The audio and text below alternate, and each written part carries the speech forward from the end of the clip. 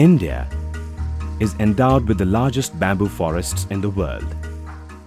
Rural and tribal life in India is deeply etched by bamboo and its enormous gifts.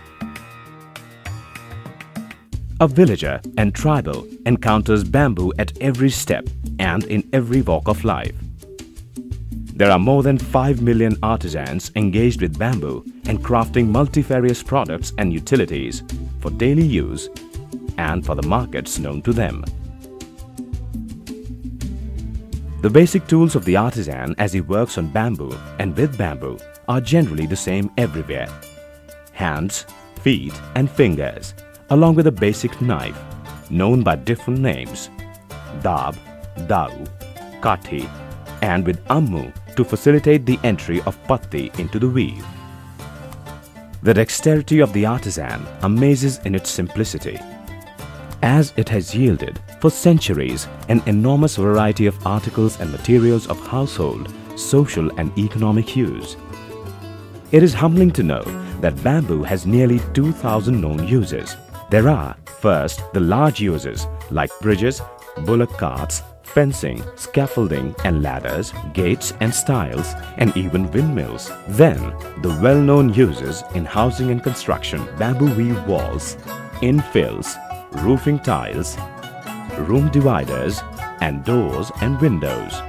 A range of household items like pens, baskets, mugs, chicken coops, cooking vessels, cutlery, grain containers, headgear, winnowers, furniture, etc. Not to mention the ubiquitous flute and the bamboo cradle. There is a rich tradition of using bamboo lion looms for producing mats with the weft of bamboo split in a cotton or rayon bark. Fans, lampshades, handbags and trays are among the numerous items made from these mats. Mats made from flattened bamboo and splits are used in a variety of ways, as floor mats, wall hangings, and for drying and processing grains. The introduction and success of the bamboo mat board and composite boards industry has revolutionized the demand and need for mats, sliver and waste. हम लोग 19वीं century से वो काम करते रहा, तो हम लोग ऐसे काम करते था छोटे मोटे मार्केट में हम लोग वो बिक्री करते, थोड़ा खाली नाम के लिए कोई हम लोग करते था। इस वक्त नागालैंड बैम्बू डिपार्टमेंट से हम लोग का गाँव में आकर हम लोग को एडवाइस दिया, आप लोग छाता बनाने सीखेगा, ठीक है, हम लोग छाता बनेगा, तो हम लोग बड़ा कंपनी को कांटेक्ट कर देगा, उसका बाद आप लोग चैलेंज देते रहेगा, तो आप लोग छाता बनाने सीखेगा, ठीक, हम लोग छाता सीखेगा बोलकर, अब ये 3000 सीखेगा बोलकर, ठीक, हम लोग हर महीना 3000 देते रहता है। A typical mat board manufacturing unit with a capacity of 250 12mm boards per day requires nearly 2,500 mats a day. A similar volume of sliver would be the input for a general boards unit. Slivers are best made in a mechanized primary processing plant, comprising a range of machines for cutting, splitting of bamboo, knot removal, sliver making. Productivity is greatly enhanced as a result. NNBA is supporting, as well as they are giving the machineries, stipend, everything they are giving. At that type, we have inducted these machineries in the field of mat weaving. Thereby, the what is called the output is doubled. That means, formerly if we will give one reed to one traditional worker, means they will give approximately 3 to 4 square feet of mat for one reed.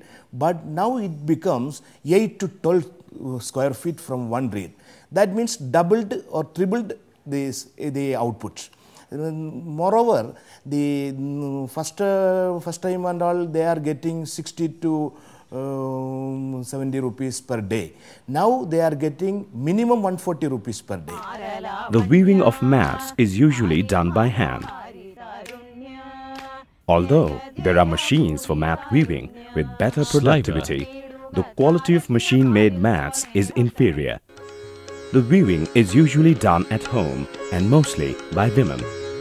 2,500 pa mo ina de pacha tuita se ito tuita toile school ti bota school fee te tuition fee kiki aro itu bra khorde khalo agine ase. This generates extra income for the family.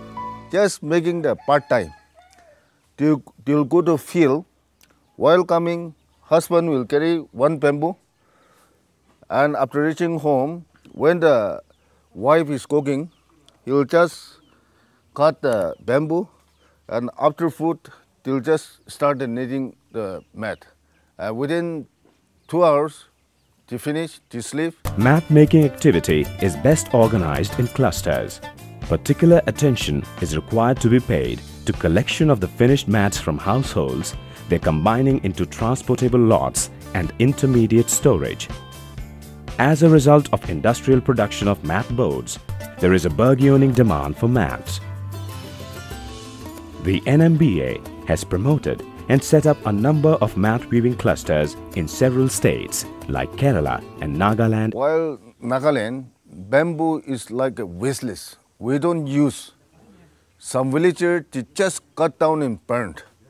Instead of that, now those people are making mat, and instead of wasting the materials, they are earning 1,500 per month. Training in mat weaving and setting up new mat weaving clusters are immensely viable activities today to provide livelihoods and income in the rural and backward regions.